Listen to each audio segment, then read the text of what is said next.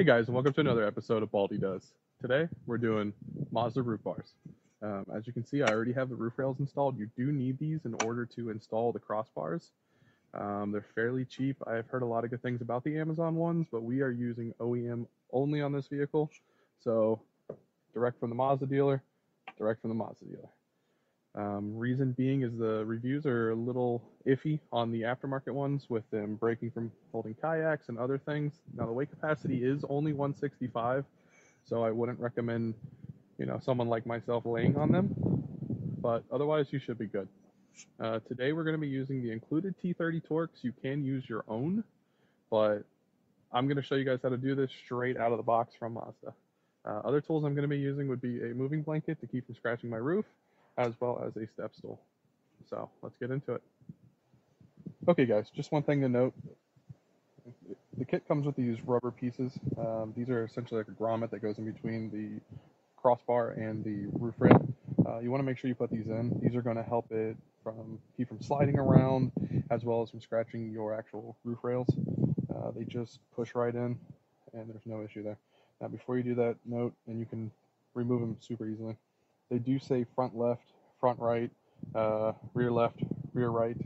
So make sure you note the orientation, because that is key when placing it, as one set is a little shorter than the other set. So the front is shorter than the rear. So yeah, that's all there is to that. Okay guys, so here you can see we've got our crossbar in the channel, or on the channel I should say, on the roof rail. I'm going to go ahead and I'm going to put in the two T30 Torx. It's really simple, so this is one of the easier things to do. Almost anybody can do it. If this is above your level of automotive, don't be ashamed. So, have a little fun game of find the hole. Get in there. Here's your little Torx tool.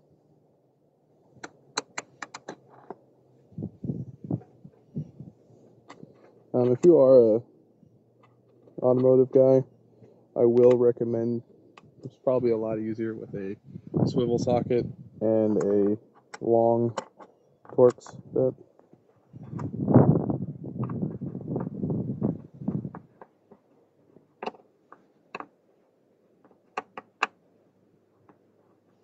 Alright, I got the one in there. I didn't tighten it all the way down, because I like to put all four in so I can make sure it's nice and center before I tighten down.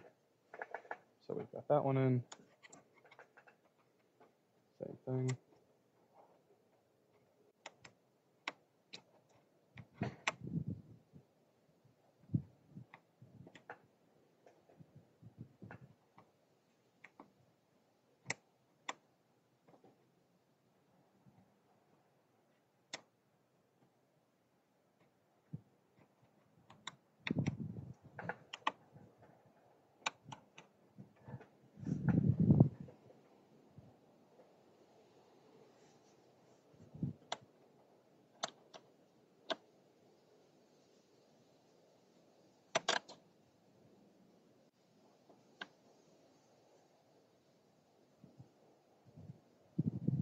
Okay, so now let's go to the other side, put those two in, and come back and start tightening them all up.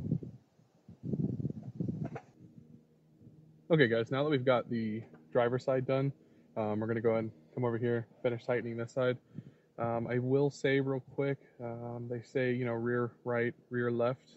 The right and left of the vehicle, left is driver's side, right is passenger side. So if you are sitting in the vehicle, that's how you're going to come to the conclusion of what your left and right is. If you look at the vehicle front on, you're going to be backwards. So remember that. That'll help you figure out how to install these. So another trick for the rears that I noticed, the front don't necessarily need this, but the rears were a lot easier when I positioned one side and then put in the other side a little bit further forward and then slid it back into the mounting position. That seemed to help me with the tight fitment. You may not have that issue, but just in case. So let's go ahead, finish tightening this up. I will say, it wasn't for the fact that I told you guys I'd be using this tool to do it.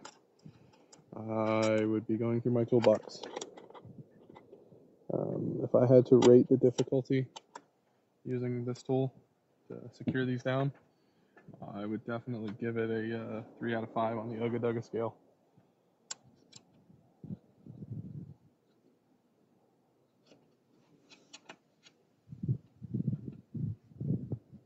All right, now we've got these tightened down. There are some screws on the underside here. I do believe it's probably going to be a T25 or a T27. The T30 does not fit. You do want to actually tighten those down on the driver's side, as that foot of the roof bars does move back and forth a little bit to allow you some wiggle room to install it in case you need to go a little bit wider. So just so you know that. I do not have one on me, so I'll have to go back after I'm done installing these and get the correct tool to do that. Just wanted you guys to know that. All right, let's go. Let's do the fronts. Okay, guys. So real quick, we've put the screws on both sides. I've already went ahead and tightened down the other side, and I'm coming over here to finish off the passenger side of the front. Once I'm done with this, like I said, I need to go get that T25 to finish off the roof racks and tighten down the driver's side. It is the same on the driver's side as it is on the rear. You still have to tighten down those 2 screws that keep the foot from sliding.